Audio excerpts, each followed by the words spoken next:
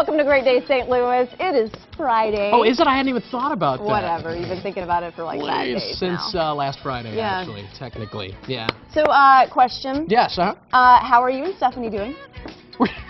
Do you know something I don't? I thought we were doing fine. I just want to make sure because there is an article out today, study, showing that January is the rockiest month of the year for couples.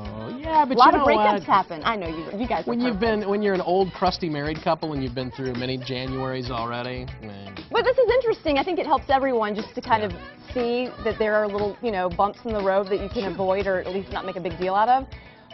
Apparently, you get cabin fever during January. We all do. Right. It's real. The whole seasonal affective disorder thing. That makes a difference. Limited daylight, limited sunshine. And then the holidays just ended. A lot of us may have spent too much money on the holidays, and that can create conflict. Because then the bills show up this month. Yeah. But apparently this is the biggest breakup month of the year, so I thought that was interesting. That is kind of interesting. We've heard from therapists on this show, too, that January can be a tough depression-related month from the holidays on into the first part of the month. And will we have sunshine today? Because that would actually help us. No, okay. Tomorrow looks great. Okay. Sunday looks even better. Sunday's warm, yeah. Today, Sunday mid-50s. Think about that. Focus on that, not so much the possible wintry mess that's coming. And we have lots of positive things to talk about today. Yeah, First of all, we're getting crafty, and that always makes me happy. You're in a happy place over here right now.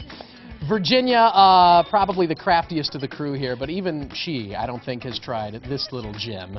Today, we're going to show you how you can turn a basic jar into a gift-worthy item. Seriously. And fancy that, it says Kerr on the jar. That's how Virginia made her millions in the glass jar industry. Also, that's right. Now, these are going to be really fun, too. Also ahead, beautiful, beautiful brides. Got to look at some of this year's hottest wedding trends and a sneak peek at this weekend's Unveiled bridal show. Got to stick around for that. And if all this crafting and wedding talk is making you hungry, which for some reason it is for me, I don't know why, we can take care of that too. We're going to show you how to make a couple of very healthy appetizers, perfect for your Super Bowl shindig. Really, it's a salsa and a relish. Good for the playoffs this weekend too. But first, over to Miss Kerr. Oh, this is so fun. Even if you've been married, this is fun. Every woman wants to look perfect on her big day, but finding a beautiful wedding dress that fits the personality of the bride can really be a challenge. But the January issue of St. Louis Magazine, get this, it includes a 35-page section dedicated to all things bridal. And style editor of St. Louis Magazine, Jan Leach, is here to tell us all about the latest trends and the magazine's bridal show that's coming up this weekend. That's going to be a big deal. And obviously the cover doesn't really reflect what we're talking about today, but that's going to be interesting too. Okay, so first of all, what are the big trends this year? Big trends, I'd say one thing to keep in mind is that wedding dresses the styles don't change too drastically from year to year, but season to season you'll see some major trends just getting larger. So the first thing would be straps on dresses. Okay. Whether it's one shoulder, over the shoulder, off the shoulder, sleeves, any kind of straps is going to provide a lot more support. It's very trendy. We all saw Kate Middleton with sleeves.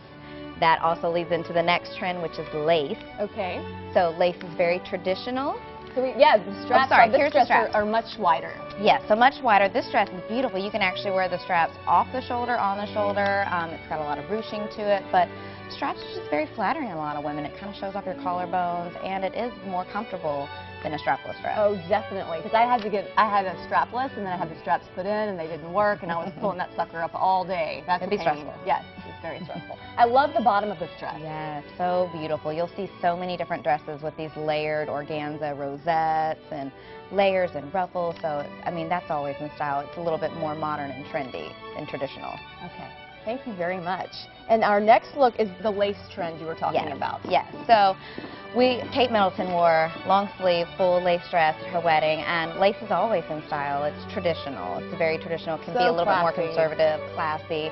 We're just seeing it all over the place now, so that it is becoming a trend because more women, whether they're traditional brides or not, are loving these beautiful lace silhouettes. This is just amazing dress. It's so pretty. Trumpet style with the sweetheart neckline, and the back of it has very traditional pearl buttons, and some lace dresses will come with a sash or a belt or covered buttons as well. Now, is this a slimming dress no matter what your figure is? Yeah, definitely. Yeah. It's not a thick, chunky dress, so it will show off your curves. Perfect. Very pretty. We're also talking about accessories and what's in style. And colored shoes are big this year. Colored shoes are big. Colored, really any colored anything, but shoes are always the best way to go because it's not too drastic, but a bright colored shoe. Pinks, reds, blues, turquoise, and yellows are really big for shoes this year. How fun is that? So fun. And look at, oh, I love this. I love the sash in the middle So of this beautiful. dress. Sashes and color in dresses are also a trend. So you can go with something a little bit more neutral with this kind of a blush taupe belt, or you can go crazy and do black and charcoal and bright pink and red. And this is just a little bit more subtle, very classy, so beautiful, and it just helps accentuate your waistline. Now these dresses are around $2,000 that we're showing today. Is that an average price? I'd say it's a pretty average price. I mean, you can obviously find dresses from $500 to, you know, up in the $10,000 range. Which they will have at the show this weekend Yes, for sure. You'll see every price point, every different style and fit for just about any type of bride that's out there. Now, we're looking at her belt, and this is one of the trends as well. You Yes. have some other examples of these belts. Yes, we have belts and headpieces from Lady Bird Couture. These are amazing These are so belts. pretty. I mean, the crystal detail, everything is very vintage inspired. She'll use a light blue velvet sash or a black velvet sash, different color satins, feathers, ruffles, rosettes, lots of crystals. So it's meant to be very luxurious. And she's a local designer. So would people wear this in their hair instead of a veil? Okay. Yeah.